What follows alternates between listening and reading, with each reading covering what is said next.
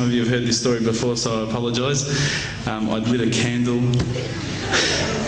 I had the window open, I had the curtains drawn, you know, I was trying to get that really spiritual feeling.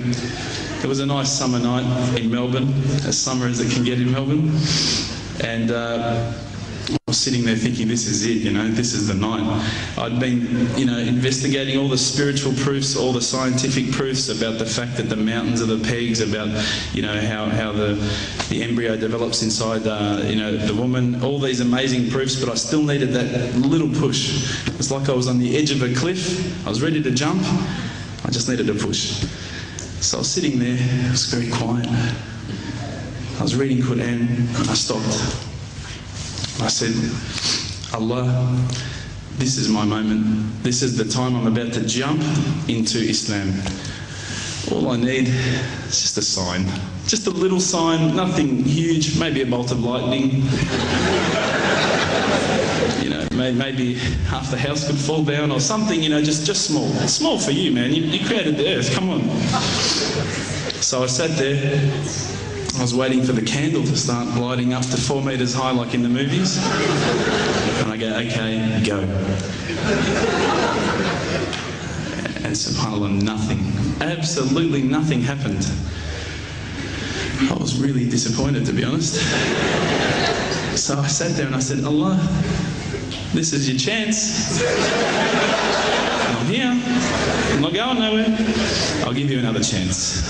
Okay, maybe you were busy. You know, I know it's daytime over the other side of the world. There's a whole lot of stuff going on. Maybe this time it could just be like a car backfiring. You know, something small. All right, the half the house, the candle. Let's forget that. A bird could fart outside. I don't care. Just anything. So I said, okay, go. And subhanAllah, absolutely nothing happened. And I mean, I couldn't have even said, oh, that was it. That creak just then in the wall, that was it. Absolutely nothing happened. I was really disappointed. I was gutted. I was sitting there thinking, this is it, you know, this was my last chance, Islam, and I haven't found it. I pulled back the Quran, I turned back to where I was reading. SubhanAllah, the very next verse on the next page, for those of you who ask for signs, have we not shown you enough already? Look around you, look at the stars, look at the sun, look at water. These are the signs for the people of knowledge. SubhanAllah.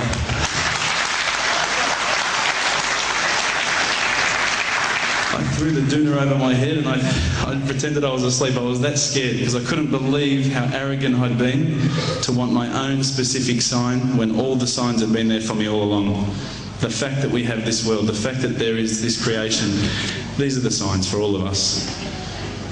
The next day I decided this is it, I'm becoming a Muslim. I'd been investigating Islam now for probably about 6 months, to be honest.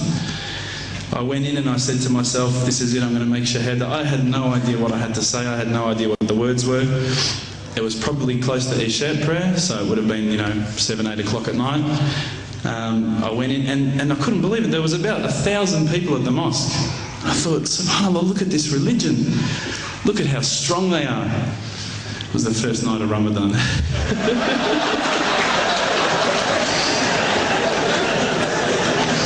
Ramadan Muslims. So I sat there and I was very nervous, I must admit. I got up and this person's going to me, you got to say these words, bro, Ashhadu. I'm going, what? Ash what? Can't I just say it in English? No, they say, no, you got to say it in Arabic. And I thought, looked out over the sea of beards that I could see in front of me and I thought, if I get these words wrong, I'm a dead man. Again, I had this fear, you know. And they were staring at me, and I don't know if you know this, but Australians can't stare. Lebanese people can stare. So I was sitting there, I was very scared.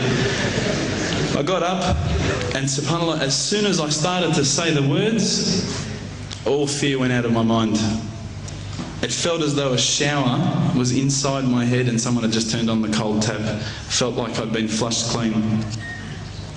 I said the words, and I wasn't expecting so many brothers to come up and yell, Takbir, Allahu Akbar, and start kissing me and hugging me. Now, I'd never been kissed by that many men in my life. But it was a beautiful day, I must admit. And that day was the day that I had more brothers than I could ever imagine, more sisters as well. But I guess since that day I've never looked back. My family, I think, initially were very worried that I was going to be, I guess, a little bit weird towards them. That they thought that I was going to break out the AK-47s and the grenades.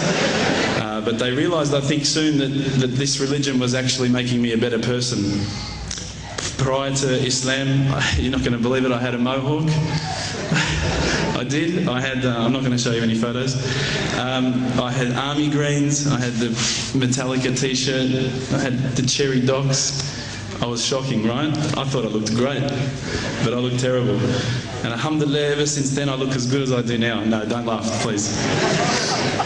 But my parents were the first people to actually say to me once, which really amazed me. They said, my father actually asked me for the Quran recently, which I was really happy about. I always thought he'd be one of the hardest people to work on. But he said to me, ever since you've been a Muslim, you've been a better person. You're more reliable. I can count on you to come and pick me up if my car breaks down. Whereas before I go, Dad, I was drinking last night. I don't know if it's still out of my system.